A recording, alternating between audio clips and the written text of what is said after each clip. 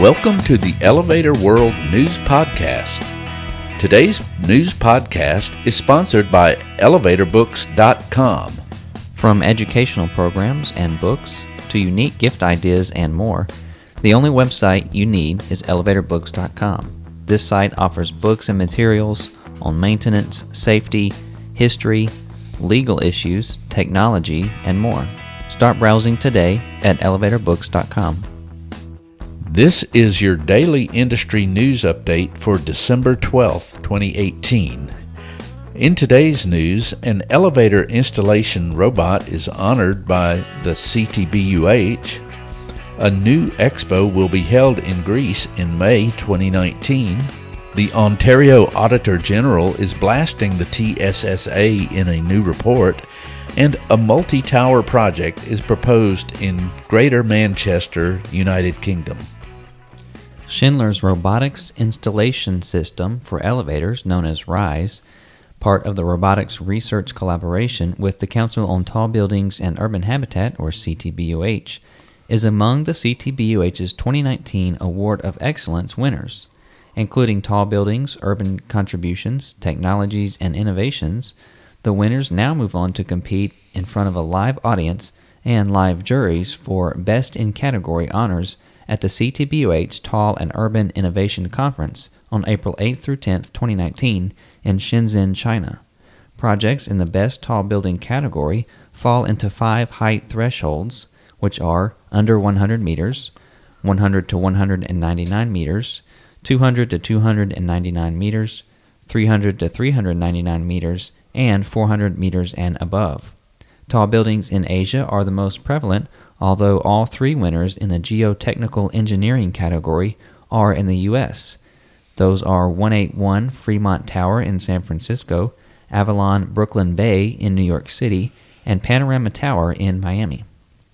Ascend.Tech will be held at the newly renovated Mediterranean Exhibition Center in Piania, Greece, on May 10th through 12th, 2019. A new international exhibition for elevator technologies, it intends to, quote, promote dynamic and sound businesses in the lift sector, end quote. The event intends to cover all elevator, escalator, and moving walk systems and all associated components.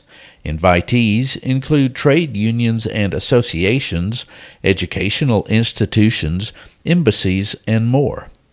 Traders, manufacturing company executives, elevator installers and maintainers, contractors, engineers, architects, designers, planners, decorators, and public officials will be addressed. It is organized by T-Press, which expects, quote, intense interest on the part of the market, end quote. A new report from Ontario Auditor General Bonnie Lysyk blasts the Canadian province's Technical Standards and Safety Authority, or TSSA, for poor oversight of elevators across the province, various news outlets, including the Toronto Star, report. Lysyk's report alleges TSSA lacks consistent inspection standards and that a small number of companies dominate the market, leading to further inspection and, in turn, safety issues. Slightly more than 80% of elevators failed their TSSA inspections in 2018, the report says. TSSA told the source it takes its public safety responsibility seriously and has already established a plan, including a 5-point plan posted on its website, to address the concerns.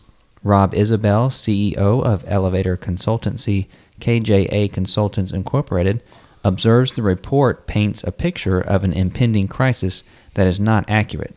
The bigger problem, he says, is a labor shortage, leading to units being shut down for long periods of time.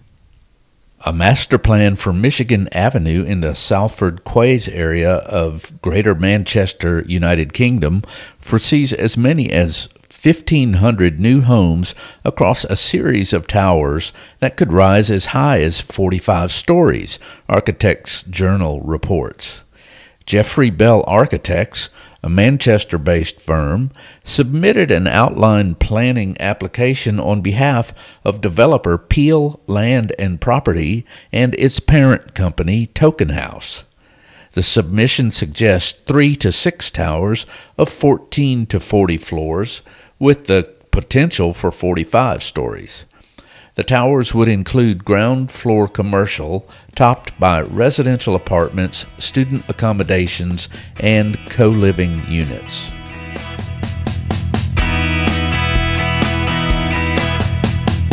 For more industry-related information, visit elevatorworld.com and be sure to subscribe to our podcast in iTunes or the Google Play Store. If you're interested in becoming a sponsor of the Elevator World News Podcast, just let us know by emailing advertising@elevatorworld.com.